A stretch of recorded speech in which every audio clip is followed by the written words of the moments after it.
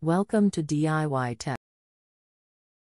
MyNetworkSettings.com Verizon Router Login. Open your computer or laptop. Open an internet browser of your choice. Type MyNetworkSettings.com in the address bar. A login screen appears. Enter the admin password and click Login. You will be logged into the Verizon network settings. Note: from the login screen, enter the network settings password printed on the label on the rear of your router.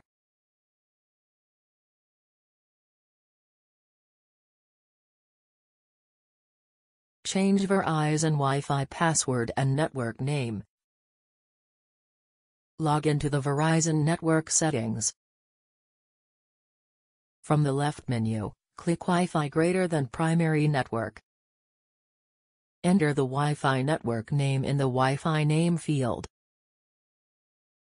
Enter the Wi-Fi password in the Wi-Fi password field. Click Apply Changes to save the settings.